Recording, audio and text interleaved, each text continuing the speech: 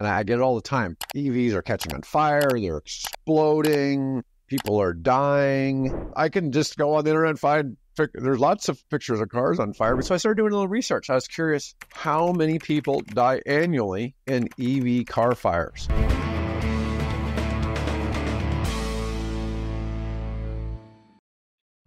Hi, this is David with EV World News. We're talking about electric vehicles, green energy, and the stock markets.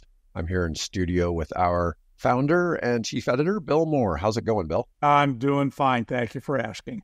All right. So before we started the show today, Bill and I were chatting about this issue with EV fires. And I get it all the time. EVs are catching on fire. They're exploding. People are dying. By the way, parking garages and HOAs now are starting to ban EVs because they'll catch fire. Yeah, and these people have no clue. So I started doing some research. So I was really curious. It's like, well, how many? And because I'd had somebody post these pictures of BYDs on fire in China.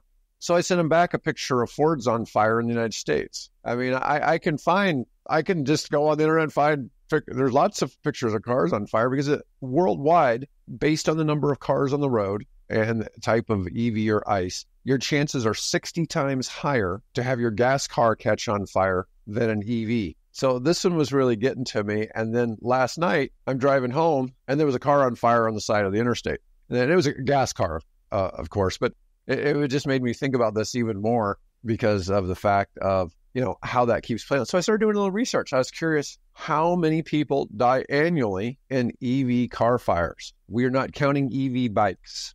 Okay, there's a difference between an EV bicycle and an EV car by a big margin, okay? And there have been problems. We know that there are problems with cheap Chinese EV bicycles. I warned my neighbor who came up, and she has just bought her son a bike. She's going to buy her other son an e-bike, and she bought herself an e-bike. And they were looking for advice. And just make sure that you get good quality batteries, or you get a U.S. produced and known source of bike. So yes, we admit that there have been issues with e-bike batteries. Cars?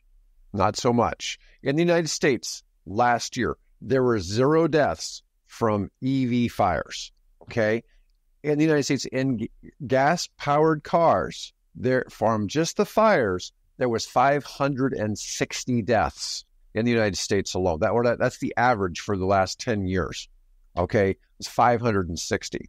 Worldwide, there were 4 EV deaths, the whole planet, okay? If you just simply took the population of the United States and multiplied it by 20, you would have had at least 10,000 gas-powered car deaths from fires. That 560 in the United States represents more than are murdered with long guns, with rifles, shotguns, the deadly AR-15s, everything like that.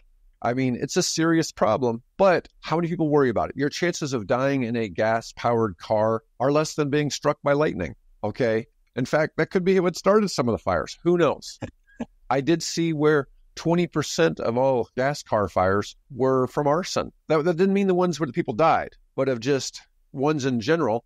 And I've seen pictures of Teslas where it was obvious somebody had poured gasoline on the car and set it on fire because the type of fire that was burning, it was not coming from the battery underneath. How many of those were people who were underwater in their payments and the value of the car just decided to, it caught fire. And of course, they said it themselves. So that happened. Well, the good thing about that is then you hopefully would burn up the odometer. People wouldn't be able to check to see how many miles you had on it for the insurance payout, right?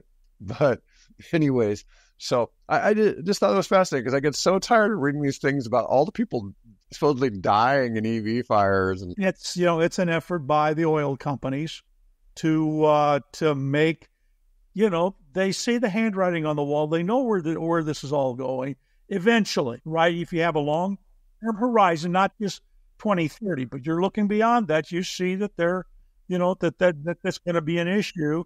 And so they're doing everything they can to, put out all kinds of information and disinformation about the technology. Are there problems? My God, yes, there is with every kind of technology that there is. Milkmaids back in the 1700s got kicked by their cows, right? I mean, this is going to happen. So Hi, I'm David with EV World News. If you like this video, then please press the like button.